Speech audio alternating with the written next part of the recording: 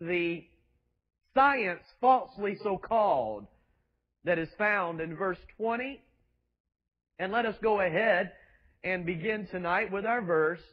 1 Timothy chapter 6, verse 20. O Timothy, keep that which is committed to thy trust, avoiding profane and vain babblings and oppositions of science, falsely so called. Profane means worldly. Esau was profane. He was not a spiritual man. He was a man that just wanted to eat, get things done, very practical man. And it's good to be a practical man. It's good to be a manly man, but not if you're going to forget God in the process. And we have a lot of men like that today. Well, there's profane, vain babblings. And they're babblings that just, they don't make any sense. They're worldly. But moving along, there are some things that are opposing the truth in this generation. And it calls itself science. But really, it is science falsely so called. It's not real science. And we've been through that in the past weeks on this series concerning psychology. And notice verse 21 says, which some professing have erred concerning the faith. Grace be with thee. Amen. And we do pray for the grace of God to be with this church, to be with this pastor, to be with all of you, and all of the Christians that are the remnant in these last days that are outside the camp, trying to hold fast to the old paths and the old ways. They don't have a globalist mindset. If we have a globalist mindset, it's because we want everybody to be saved, or as many people as we can to be saved. And the Lord told us to go out and try to get people saved. But we don't have a New World Order mindset. You understand that? And this false religion that is filled our courtrooms and our public schools and our media and our churches even, God forbid. So we want to take a look at some things here. The title of the message tonight, and listen now, should we drug the squirmy child? I did not use a medical so-called, it's not really medical, it's just a bunch of nonsense that a bunch of pharmaceutical companies try to con a bunch of people into believing, so they come up with these fancy sounding titles so it sounds professional. And but you say you don't believe in ADHD. I call it squirmy. It's a squirmy child. That means he can't sit still. He moves all around. And let's hold to the old paths, all right? Let's name the problem for what it is and quit all this nonsense. If you got a squirmy child, what should you do to him? Well, they say you ought to drug him. And we got here behavior worth medicating. In a past weeks, we talked about government and psychiatry joining forces to make children take powerful drugs, even against their parents' wishes. That's the New American, September 17, 2007.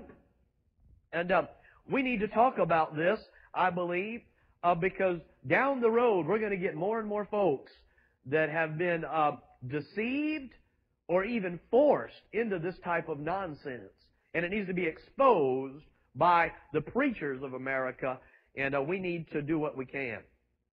Now, listen here. There was a time when the people of God wanted to be like the nations. Do you remember that over there in Samuel? They told Samuel, we don't like the way things are. We don't like how it's been, the old past. We want to be like the nations. And it's very interesting.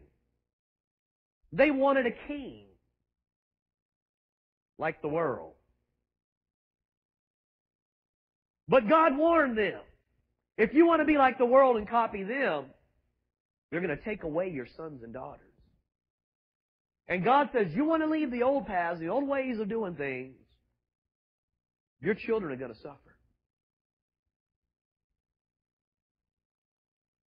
There comes a time when God's people will not listen to prophets and preachers, His watchmen that are preaching the pure Word of God.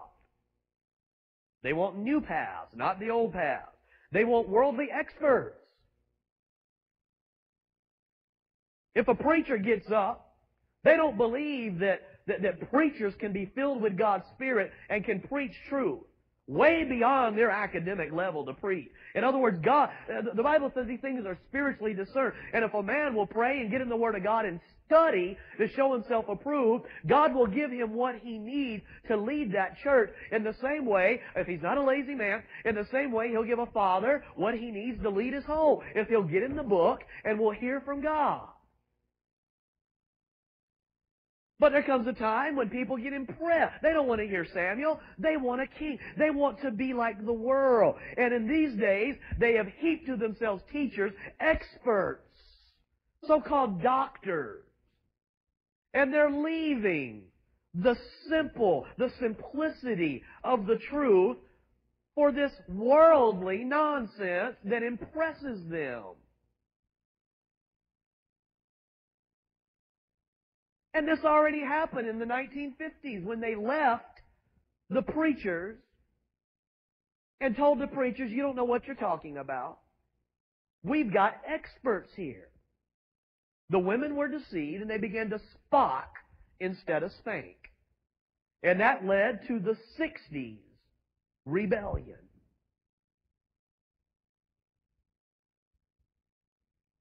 Well, I'm going to give you experts tonight. The experts that everybody's so impressed with. And I'm going to show you that even among the so-called experts, they don't all agree. There's a lot of them that are starting to agree with the preachers. And when I say preachers, I mean the old path preachers. So as we begin, let's start out with a review here. The devil wants the children of Christian parents. Do you understand that? Francis Xavier, the co-founder of the Jesuits, says, give me the children until they are 7, and anyone may have them afterwards. That could have came right out of Hillary Clinton's It Takes a Village, see.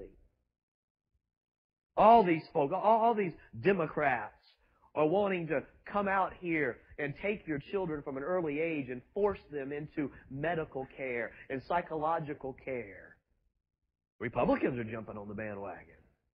I praise God for men like Ron Paul and those that are sounding the alarm to say you need to have your own independent right to decide how you want to raise your children.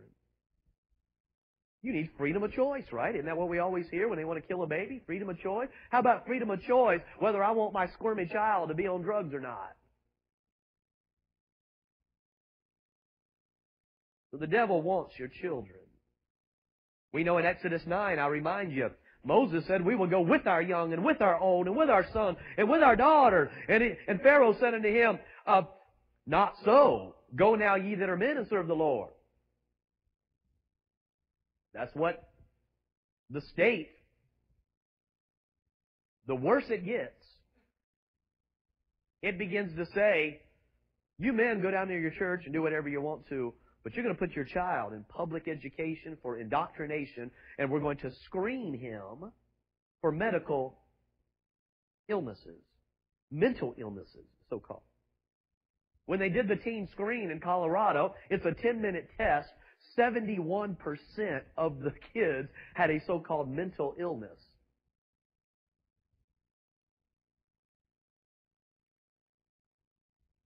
And they give them movie tickets if they'll take the test. Hamburgers and pizza, movie tickets.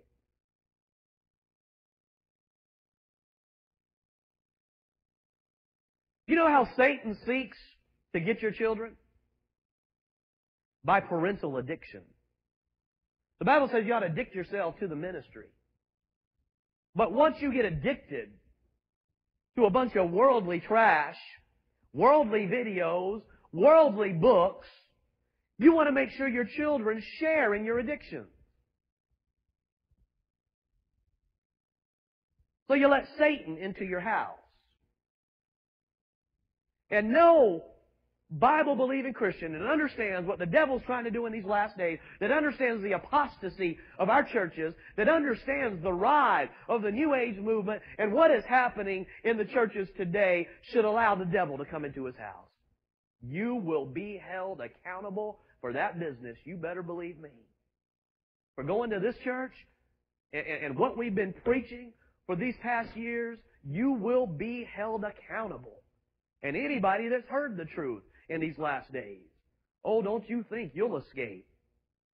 You allow magic into your house and demonic fairies and trolls.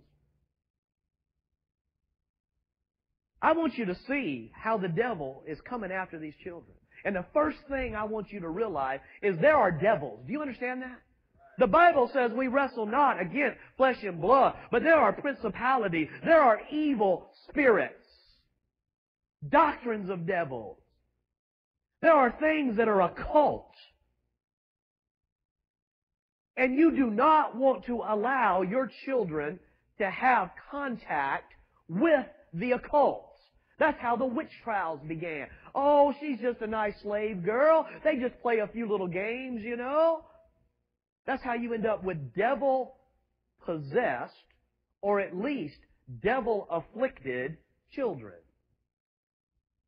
So I would say the one thing Christians need to do, if your child's squirmy and crazy and acting, you need to get the occult out of your house. Now that might sound charismatic to you, but I'm going to tell you something. I believe in a real devil. I'm sorry if the liberals don't believe in a devil anymore. I believe in a real devil. And I believe he has spirits, evil spirits.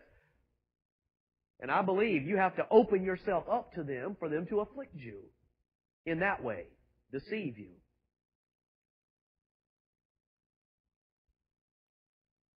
This was the mistake that the World War II generation made, and that mentality is still in our churches today.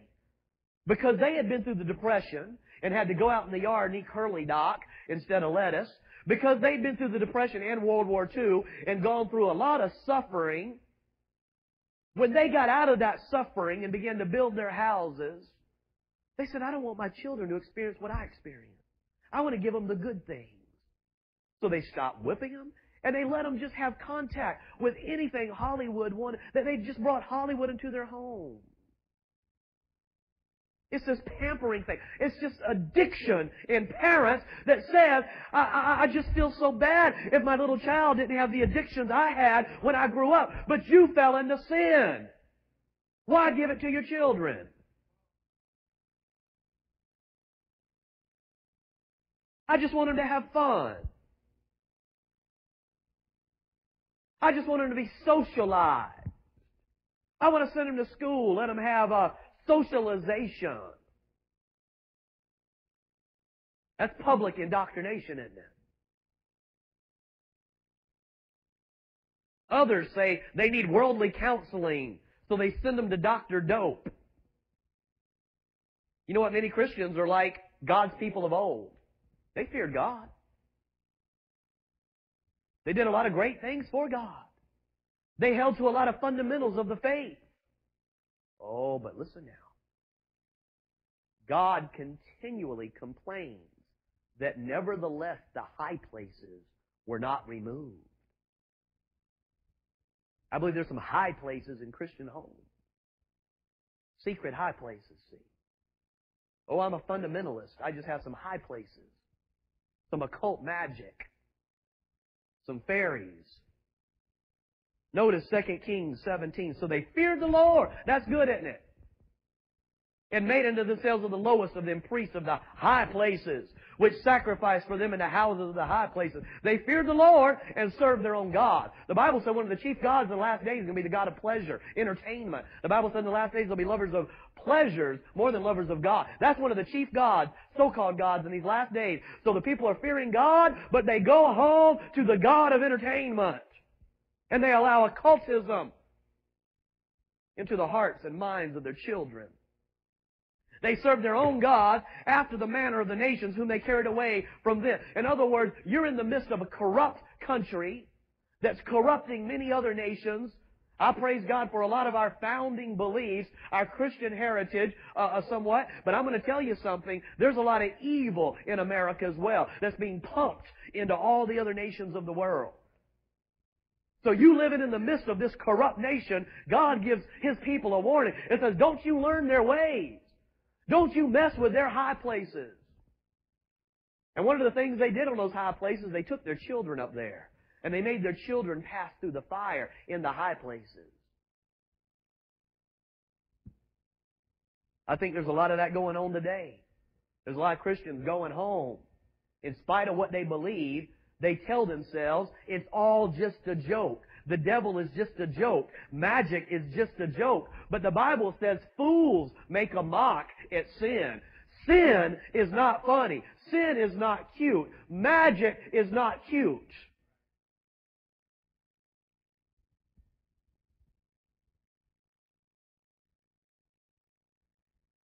The Bible says in Luke 17, it were better for them that a millstone were hanged about his neck and he cast him through the sea than that he should offend one of these little ones.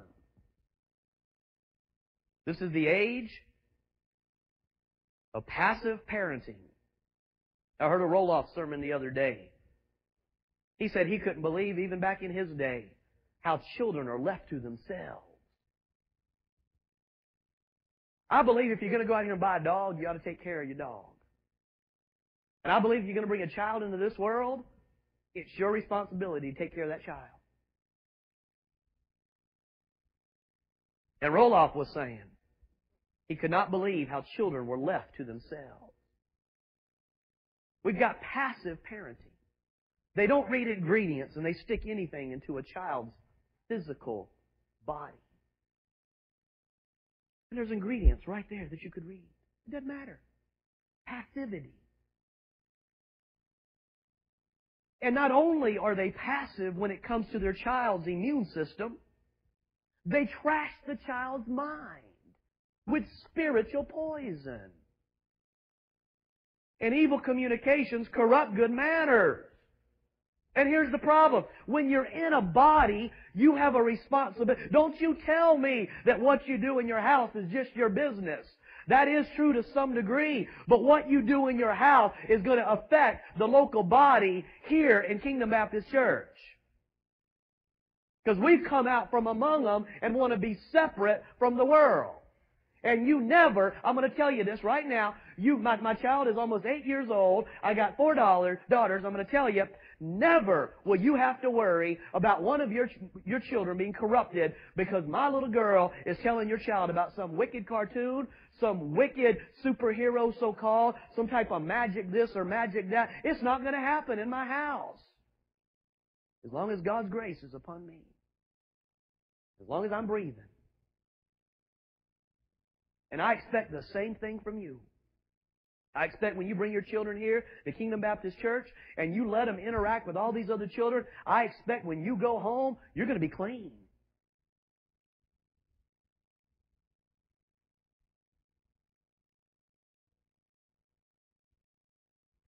So you say, what's the first thing I should do about a wiggly child?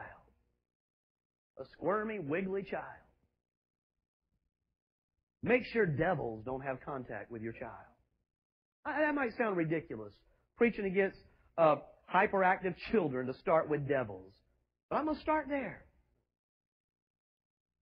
Remove your child from contact with evil spirits.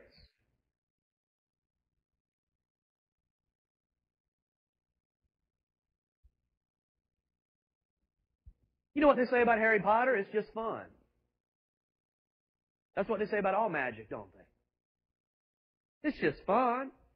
Well, I tell you what, when those Christians got saved, or when those people got saved, became Christians in the book of Acts, they took all their magic books and they burned them. And if they were in the last days of the day, they'd take their magic videos and they would burn them. A lot of money. A lot of money.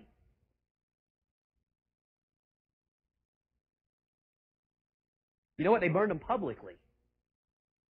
Just to show what they thought about it. But you know what? There's some entertainment out there that might be neutral, apparently. There might be some books, I know there are, that are neutral. I'd say this, though. That the Bible teaches you ought to have your senses exercised by reason of use so you can discern good and evil.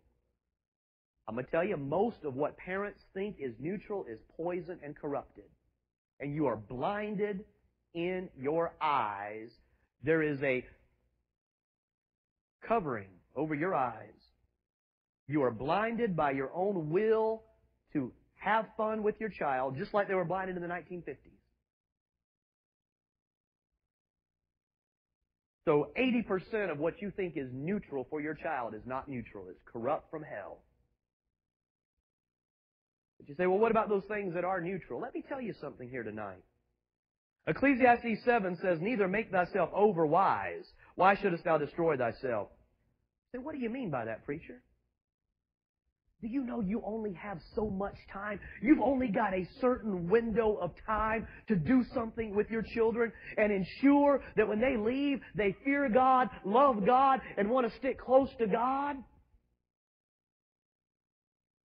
The Bible says in 2 Timothy that in the last days, they're going to be ever learning, but never able to come to the knowledge of the truth. This is what overwise means.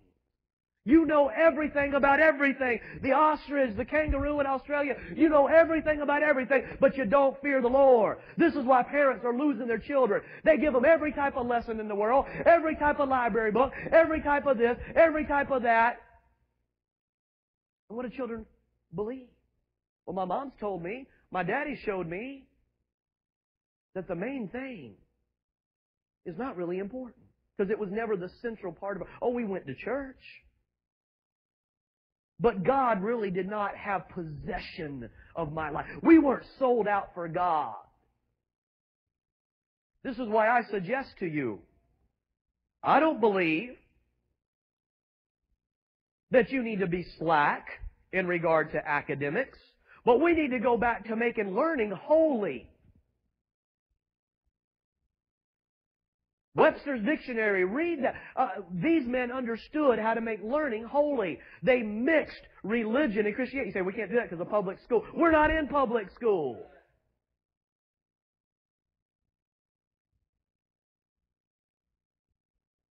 Bible said, train up your child in the way he should go. There's only so much energy, so much time to read, so much time for you to instill God into the hearts of your children.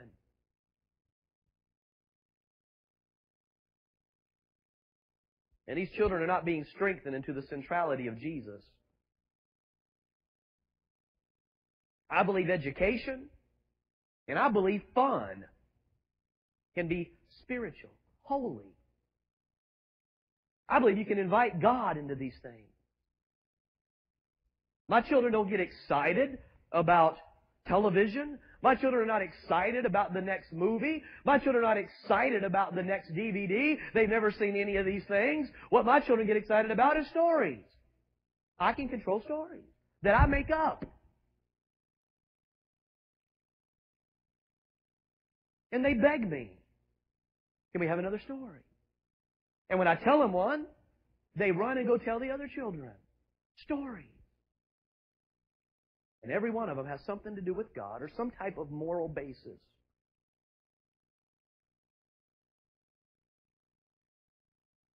They don't know. They're being denied something that this world has. They have fun. You can let your children have fun and teach them holiness and holy principles and virtues and godly things. And not making a joke out of religion.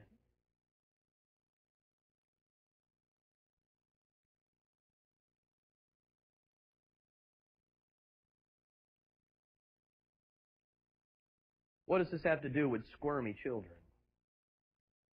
John W. Tranter, in 1986, wrote the book Images, and he said this: many reports confirm that television violence is linked to aggressive behavior in children. Time, 1982. He says, we usually think of TV as a pacifier or babysitter. That's really why most parents sit their child in front of this thing. They can't make them stay still any other way. They don't have any authority to say, go sit down and read a book. The child would get up and say no and throw the book all over the place. So they have to put them before the television drug, the video drug. But TV is not a pacifier. Campaigns financed with millions of dollars seek to change your child's behavior. These violent cartoons. Everything's violent. And children are sitting down watching these things. No wonder they leave and they want to hit things and break things and hit somebody. Kick something.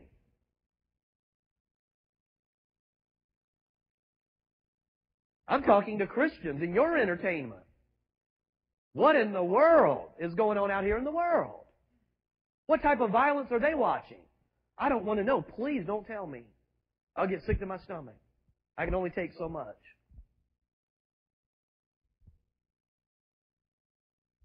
So I believe there's a lot of children that are mimicking cartoon or video violence.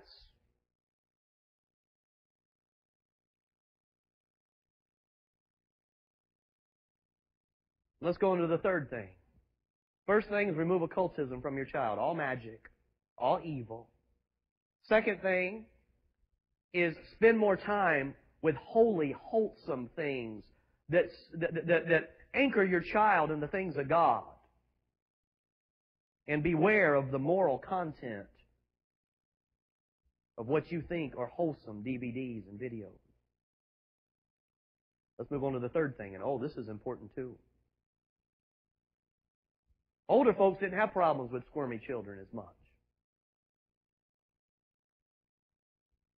They said, well, much of this thing has to do with discipline.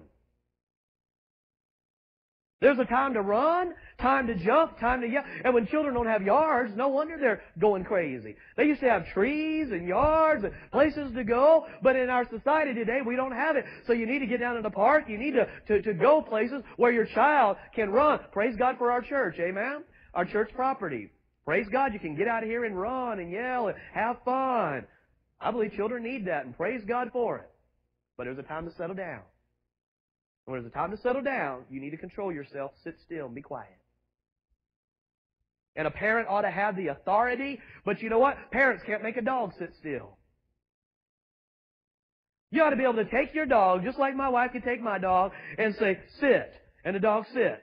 And then put a thing of meat before its face and say, don't move. And then say, okay, get it. Then the dog gets up and gets it. Your child ought to be the same way. God forbid, a child's more intelligent than a dog. You ought to be able to set your child down and say, sit, and don't move. Don't say a word. And sit over there and talk to your husband or talk to your wife. And your child ought to just sit there, not say a word. It's just control. We don't have control over children today. That's the problem. Nobody has that de facto authority to be able to say, sit, hush, don't say anything. But God says you ought to rule your home. Mama ought to be able to look at her child and say, sit down over there, don't say a word. The child ought to obey. Not kick, not say, not do anything. It ought to sit down and be quiet. Or you're not training your child. You're leaving the child to itself.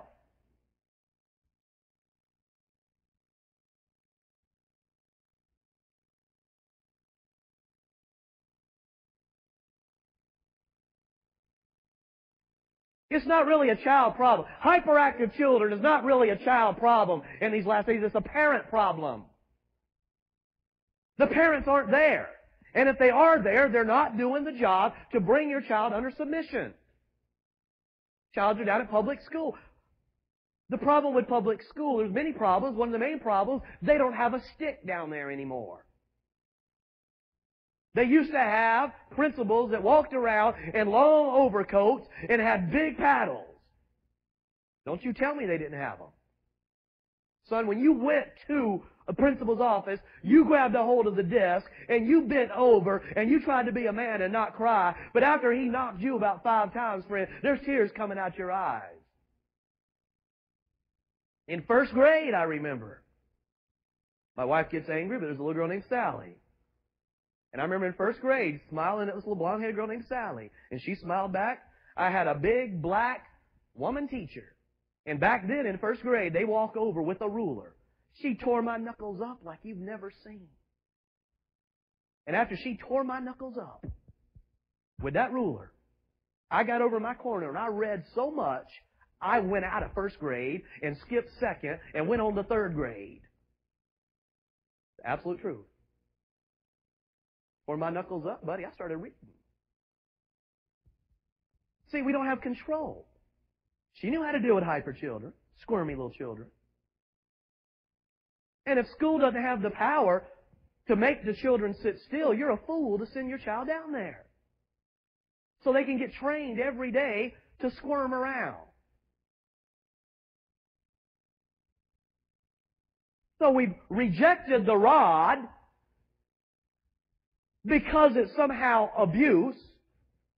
And we've got such a deranged society, they're going to replace the rod with drugs. Dope. Isn't that nice? So they can go shoot people and commit suicide and have all types of mental problems. Physical problems.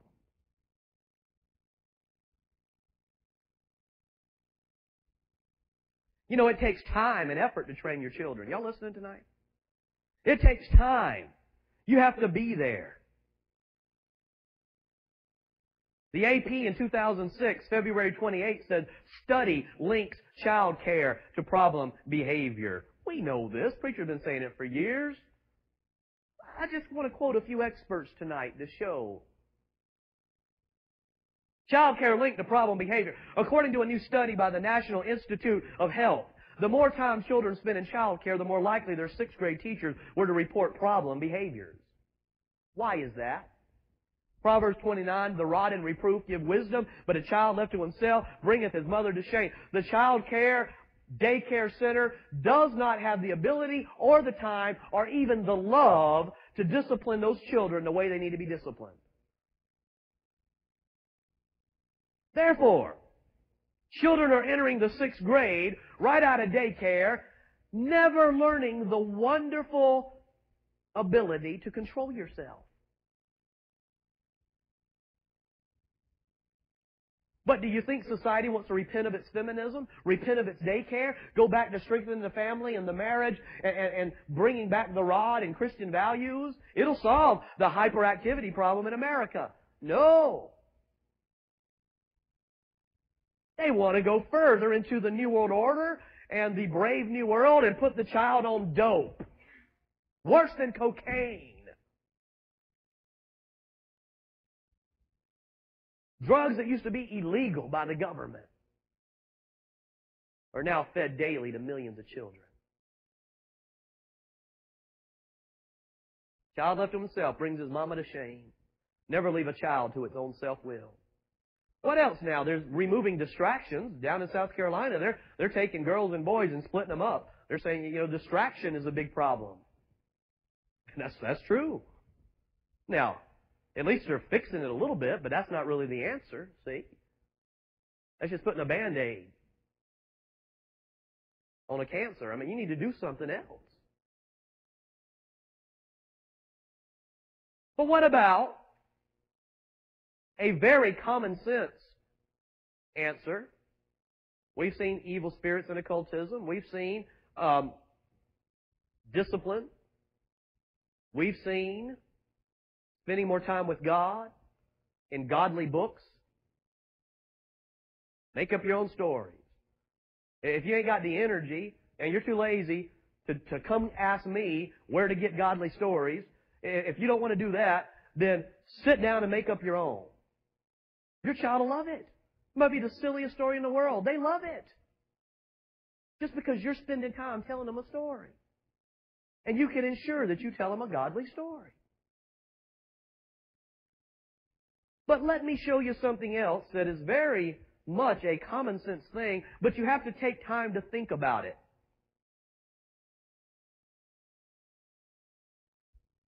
Once a child gets addicted to only being still when he sees video flash, what do you think happens to the child every other moment?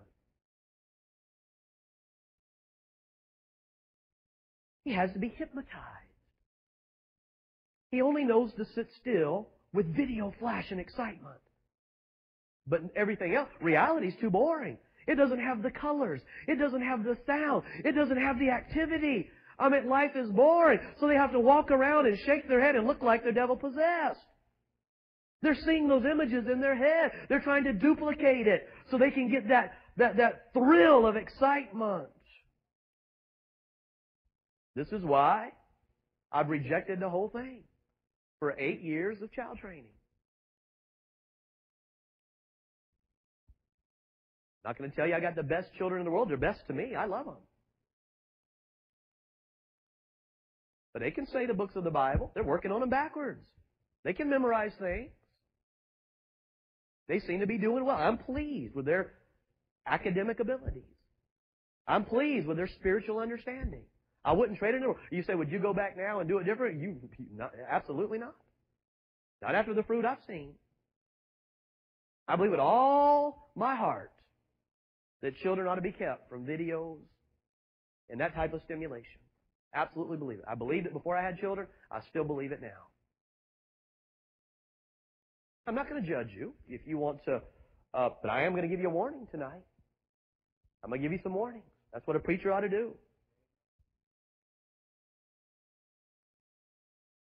Because I want your children to be the best. I don't want you to miss that opportunity that you have to pull back that bow and let go of that arrow. You say, preacher, why didn't you tell me this back then? When you're dealing with problems now that your child is grown. And you're like, I thought they were going to turn out to be more spiritual, but they just, what did I do wrong, preacher? I want to warn you now while you have the opportunity. God ordained that His Word be preserved in a book. I think He did it for a reason. If God wanted to preserve a video, He would have done it. But He did not. To me, that's the best argument of all. There's something about reading that is important. Now, they've proven that when a child goes the video route, his ability to read and write decreases.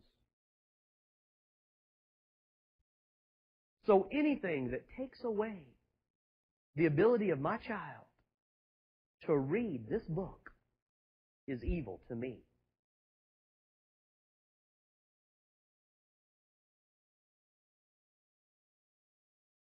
Children can no longer distinguish well between reality and imagery. I do not believe a child's brain and mind were designed by God to handle the amount of visual stimulation that they've been given today through DVDs and videos. And any book you give your child's got to have so many ridiculous pictures in them. You look back in the older days, they had a few little line drawings. And children were fascinated with those. They were amazed and entertained. But now you have to have these perverted-looking faces. It's just ridiculous.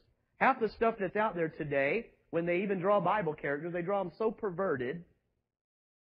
It's hippie art. It's marijuana art. Marijuana art has entered into the churches in children's books. You didn't have marijuana art when you look at the McGuffey readers and see kids skipping and having fun and playing with apple pie and skating on the lake. You didn't have marijuana art, see.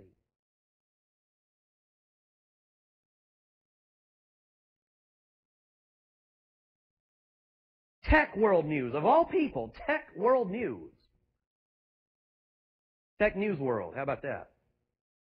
Tells us Molly Mann, adjunct clinical assistant professor of psychiatry, and you don't believe roll-off, you don't believe preachers, so we're going to give you experts tonight, all right? I'm not just preaching to you, I'm preaching out there, okay? You're my friend. Adjunct clinical assistant professor of psychiatry and behavioral science at Stanford University of Medicine says that, quote, their brains get used to too much auditory and visual stimulation, and in the absence of these stimulations, they do not know what to do with themselves. Common sense. You train your child to sit still by doping them up with TV, then what are you going to do when the TV's not there? You ever thought about that? They get anxious, restless, bored, aggressive. So you know the problem with classrooms today? Why teachers cannot keep them still, there's a lot of reasons. They don't have the authority to keep them still. But one of the main reasons is there's no visual stimulus. If they showed them a movie, they'd be totally still. If it had enough flash in it. But you got kids sitting there looking at books. They've never seen a book. The words aren't dancing around on the page. You want me to look at black and white letters? No wonder the kids go crazy. They get anxious, restless, bored, and aggressive. Some reports have condemned the use of computers in schools. Constant media exposure is an experience that will reduce self-control in children. They've shown this to be the case. The American Academy of Pediatrics maintains that children under age 2 should not be exposed to television. And whatever they do, you need to pump it up. See? When the world says something's PG, then it's probably X. And the world says nobody under 2 should watch a television, regardless of the content. Then you need to pump it on up to like 12. I don't believe adults ought to be watching most of the trash that's out there.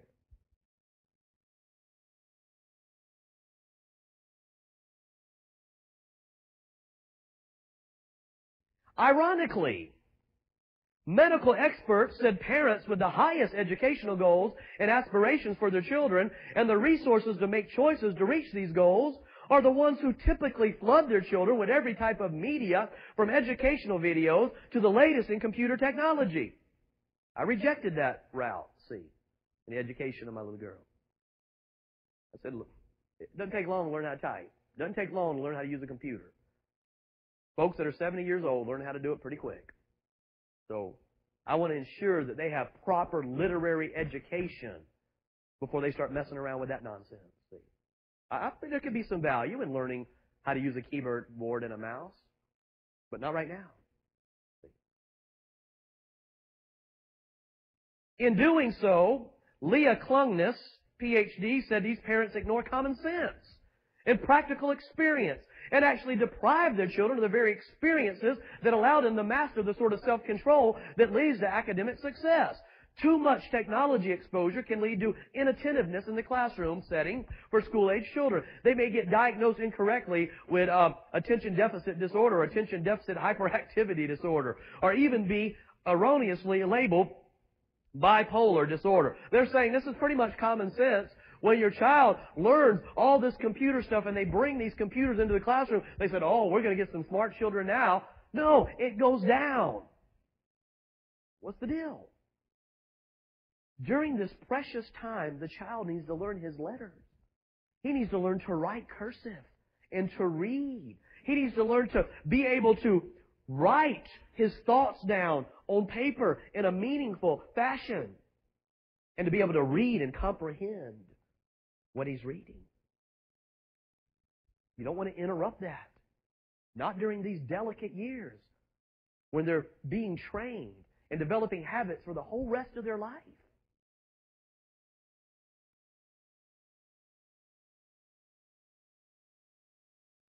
Lacey, and we've been preaching this stuff for years, back in 1999, he put an article in the Kingdom Alert, Brother Lacey Evans, TV and ADD, the connection exposed. As a school teacher, he says attention deficit hyperactivity disorder, this faddish mental disorder, seems to be taking the country by storm. Parents who once trampled one another trying to be the first one in line for Beatles tickets are now standing in line to have their children diagnosed as ADHD. Our changing television viewing habit over the past few years could perhaps be a causal factor in the outbreak of behavioral symptoms that so often are attributed to ADD. I remember as a child coming upon a nest of hatching sparrows. I wanted so much to help the poor struggling baby birds crack out of their eggs. My father stopped me, explaining that unless the birds faced the struggle to free themselves from the eggs, they would not survive. A vital part of the hatchling's physical development occurs during the intense effort involved in breaking out. If your child's having trouble sitting down and reading, it's just boring. Well, you get in, you keep going at it. You keep struggling. You sit down, and you sit down and read. And before long, they're not going to have any trouble doing it, see.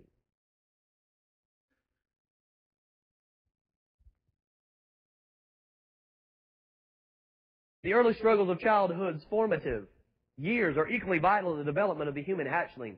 Jane Healy, in her book Endangered Minds, states that some physicians, parents, and teachers are too eager to give children drugs, variations of the stimulants or amphetamines, banned and over-the-counter diet pills, with well-recognized side effects, instead of working to help them learn to manage their own behavior.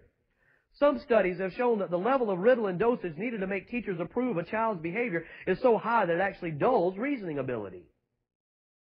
Lauren Axelrod, Director of Media Arts, Episcopal High School, Houston, Texas. Axelrod, in an article published in the Educational Digest, October 95, she describes a phenomenon she calls the drone zone.